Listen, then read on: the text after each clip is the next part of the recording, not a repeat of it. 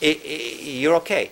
What I mean by that is if I change these questions and say I click whatever, it doesn't matter what I clicked, I just did it out of blue sky. And so this is the voting problem, e-voting problem, and I've done this at the end. It's a long one, and I put again $8,000, but it's more. I mean, you lose more than $8,000 if voting risk e-voting problem. You know, you lose a whole election sometimes. You know, that's the cost. I don't know what to put for cost. Well, you can put anything you like, but so at the present time, state of Alabama is like working on this. They have a commission for $850,000 grant that University of Southern Alabama and Mobile got. I know you're not familiar with those names, universities in the South, and I'm sure you know Auburn University's football team, or University of Alabama's, but there are pretty strong colleges in the South who work on these topics. Okay, you calculate the risk, and it's 50% risk. You want to optimize this e-voting down to 30%. Okay, you do your optimization, you come up with results.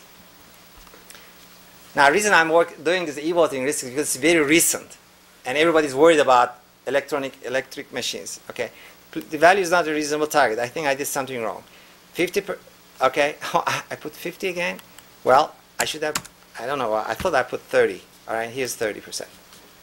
Because from 50.63 down to 50 it didn't make sense for the problem. All right, please try with a different target. And okay, I don't know what's going on, but well, what I'll do is I'll work with the other one. Something this worked this morning. I was, but not doing it now. But okay, I will just show you the privacy portion. Privacy. Okay, suppose no.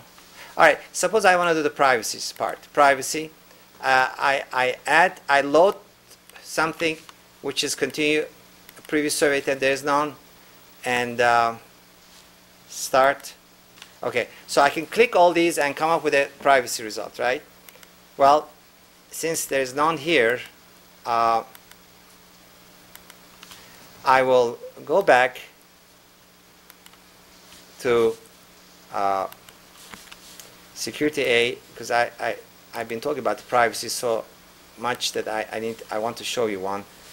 Privacy questions. All right, select a file load, full example, privacy.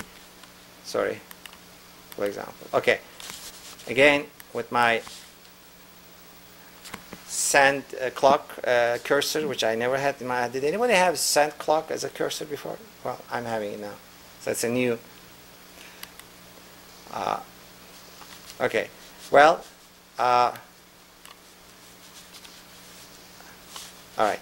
Now I don't have something ready for you because it will take time. But let me go to. All right. Let's see. Full example.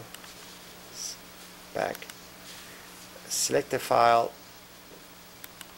All right. Well, I don't have the privacy example which is clicked. Well, actually, that brings the problem. That brings the demo to the end. So what I did today with you, and thank you for your patience. What I did together with you is I started showing you. I started my talk with the bunch of 35 slides where it shows you from the beginning to the end how the project got started, what kind of developments it enjoyed, and then how we incorporated the game theory, usually used in business models to a security. Well, they're now starting to use game theory in security problems. But when you look at all these books, they're all theoretical.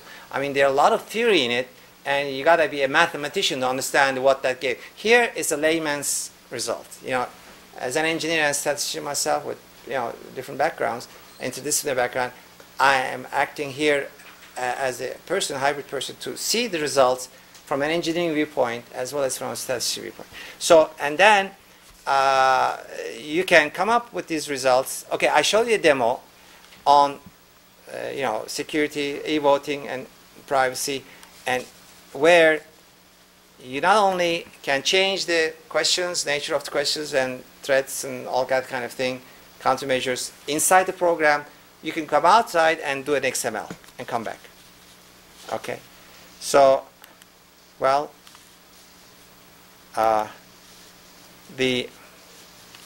with the limitation I had today with all this sad clock, which is kind of limiting me from acting comfortably, I think that's the best I can do.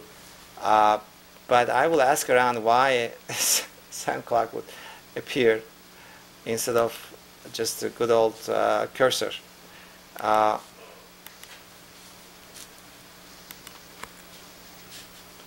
right, let's see. No, I thought, no, it's not there.